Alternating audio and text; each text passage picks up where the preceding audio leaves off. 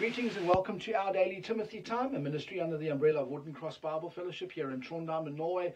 My name is Carl Coates and it's a privilege, pleasure and an absolute joy to be with you once again with an open King James Bible, doing a textual study today, something that I'm really looking forward to. It's going to be challenging, it's going to be rewarding, so please stick with me to the end of this video, because it will be worth your while. As you came into today's video, you would have seen the reading plan, the Our Daily Timothy Time reading plan, 2 Corinthians chapters 10, 11, 12 and 13. Yeah, it is a big read. See how far you can go.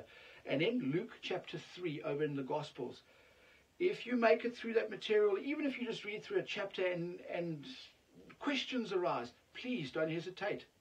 Submit your questions in the comment box down below. We'll gladly look at them and answer you ASAP. Also, too, just very quickly in the way of housekeeping, in the description box down below, there's some really helpful and interesting links. Please, please, please have a look at those links. Right, let's get into what I want to cover today. I'm going to try to keep this lesson as simple as possible. This lesson is aimed for the babe in Christ. That's someone that's just been saved recently, or someone that's been saved for a long time, but just hasn't invested time in the study of God's Word, and doesn't understand the Word of God rightly divided yet. So this is going to be a nice basic look at Matthew chapter 6 verse 9. I've got two questions that I want to cover today. Number one, who is Jesus Christ addressing in the verse? And number two, what does it mean for us today? Those are the two questions I'm hoping to give you or submit to you some material for your further thinking and study. Remember, study to show thyself approved unto God, a workman that needeth not to be ashamed, rightly dividing the word of truth. Also, another passage I want to bring to your attention. If you come with me, if you've got a Bible, turn with me to 2 Timothy, if you will. There's a really fantastic, an awesome, I mean, the whole word of God is awesome, but listen to this. In 2 Timothy chapter 1 verse 13, Paul says to Tim, hold fast the form of sound words which thou hast heard of me, that's Paul, in faith and love which is in Christ Jesus. So, having said that, let that sink in while you're listening today, and for the rest of the day, and for the rest of the week and month and the year, if the Lord tarries. That's awesome. Hold fast the form of sound words. So, let's keep this simple. What I'm going to do right now, before I read the verse, I'm going to quickly draw out the Bible timeline, a very basic one, as our Apostle Paul looks at the scripture and how he sees it. And Paul is our pattern. So Paul is our apostle. So we follow in suit. Jesus, remember, sent Paul. And remember, if you, and you're not going to, but if you bumped into the Apostle Peter would tell you, follow Paul. Galatians 2 proves that. Anyway, in the Bible, you've got three basic times. You've got time past. You've got but now. Now, this is all found in Ephesians chapter 2. And then you have the ages to come. Okay. I hope you can see that there. In time past, you had the circumcision and you had the uncircumcision. This is Israel. Those are the Gentiles. Okay. Then you got the cross. Then you got the early part of Acts 1 through 7. In Acts 7, Israel fall. They diminish to Acts 28. Right? In Acts 9, Saul of Tarsus gets saved. And it ushers in the dispensation of grace. But now, so we live here in the dispensation of grace. Now the Jews and Gentiles are equal. There is no circumcision and uncircumcision. The middle wall of partition has come down. Okay, so now we're over here. In Matthew chapter 6, you're in time past. Matthew, Mark, Luke, and John. Then you got the book of Acts, right? Up to Acts 9. This is time past. Our books today are Romans through Philemon. Out here in the ages to come, Hebrews to Revelation. Okay, when the church, the body of Christ, gets raptured out, the prophetic program takes off where it left off. Remember, this is the prophetic program here. This is the mystery, the unprophesied time. Okay? Out over here, you've got Daniel's 70th week, the second coming of the Lord Jesus Christ, and then the 1,000-year kingdom. Okay. That's big picture stuff. Now let's get to the scripture. Come with me back to Matthew. Matthew chapter 6, verse 9. Matthew 5, 6, and 7, please treat that as a unit. And you would do yourself a favor by reading Matthew 5, 6, and 7. And also, if you want a parallel passage to Luke 6, Matthew 6, Luke 11 will help you with the Lord's Prayer. Okay, great to compare them. Now, in Matthew chapter 6, verse 9, after this manner, therefore, so you've got to take into account what was said up until this point.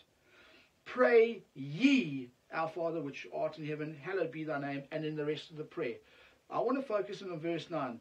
Who is the ye? So in other words, question 1, who is Jesus Christ addressing here? Now I submit to you, he's addressing the 12 apostles, the disciples. Now, I can't just tell you that. I need to prove that to you from the scripture. So come with me back to Matthew chapter 5, verse 1. It reads as follows. And seeing the multitudes, he went up into a mountain, and when he was set, his disciples came to him. Verse 2, and he opened his mouth and taught them, the disciples, saying, blessed are the poor in spirit, and so on and so forth. Okay, now you want to take that passage there, come with me over to Luke chapter 6. Let's elucidate it a little bit here. Luke chapter 6, verse 20, and he lifted up his eyes on his disciples and said, blessed be ye poor, for yours is the kingdom of God. Blessed are ye, and so on and so forth. Okay, so Christ is addressing the disciples, and that so-called Lord's Prayer is a template for the disciples. Now, when Christ Jesus is talking to the disciples and he's going through the Beatitudes, he has a further bit of information. He's talking over here in Matthew, Mark, Luke, and John. Well, we're dealing in Matthew, right? He's talking to the disciples about what's going to happen out there in the kingdom. He's giving the kingdom living instructions, if I could say it like that. Okay. Out there, so remember, Matthew, Mark, Luke, Matthew 5, 6, and 7, Jesus Christ is telling his 12 disciples what's going to happen. The Magna Carta, if you call it, if you will, out there. Remember, out there, you're going to have Jesus Christ as head. Underneath him is going to be David. Under David, you're going to have the 12 apostles. The 12 apostles are going to be the head of the 12 tribes. Each apostle is going to be the head of each of the 12 tribes. The 12 tribes are then going to go out to the nations. Okay, that's big picture stuff. I hope you can see that. Any questions, submit them in the comment box down below. So when Christ is talking, so who's he talking to? He's talking to the disciples.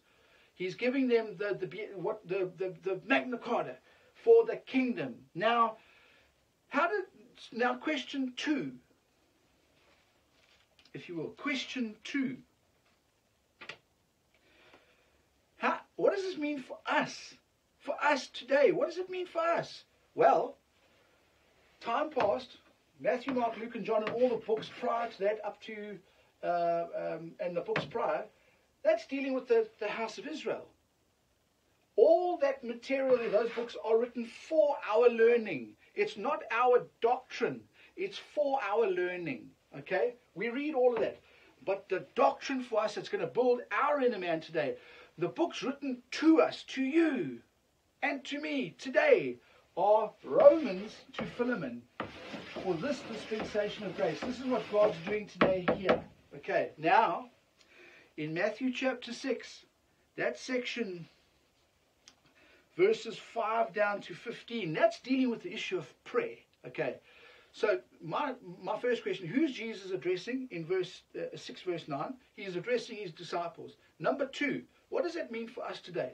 In the way of prayer, I submit to you for your further thought and meditation and study that in this passage, this template here is not for us today. in this dispensation of grace. Sure, you can pray it. You're free, and you can speak to God, Abba Father, about everything and anything. That's the beauty. We've got, come with me to Romans 5. Look at this. Romans 5 says it best. Romans chapter 5. Look what we got here. Therefore, being justified by faith, we have peace with God through our Lord Jesus Christ, by whom also we have access by faith into this grace wherein we stand and rejoice in the hope of the glory of God. Okay, so Matthew 6, 9 to 13, Luke 11, the Lord's Prayer. That's not for us today. We need to know about it, but that's not a template for us. I submit to you, viewer, and don't take my word for it. Go and study it out for yourself.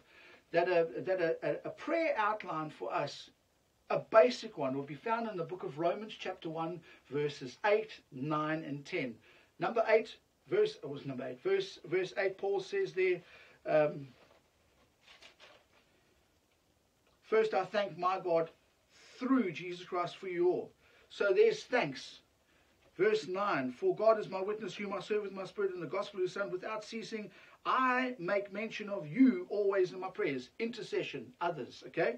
And then verse 10, making request, if by any means, now at length, I might have a prosperous journey by the will of God to come unto you. Jesus, others, yourself. Now, I've heard that. It's a beautiful thing. J-O-Y, joy. Jesus, others, yourself. That's a template that we should hold fast on today. Remember, over there in Timothy, what does Paul say here? 1 Timothy, 2 Timothy, if you will. 2 Timothy, hold, 2 Timothy chapter 1, verse 13. Hold fast the form of sound words which thou hast heard of me, in faith and love which is in Christ Jesus. The form of sound words when it comes to prayer, that basic prayer outline, the form of sound words, Romans chapter 1, sound words. There's a pattern for our prayer today. Not Matthew 6, verse 9 and down to 13, Luke 11. Anyway, consider what I've said today, please. And again, don't believe me, believe the Word of God. Go back to the Word of God and see if it's so. If any questions arise from this crazy chart work here, submit your questions in the comment box. We'll have a look at them gladly. Time's up. Till we meet again next time, keep your sword sharp, soldier. Grace and peace to you. Maranatha.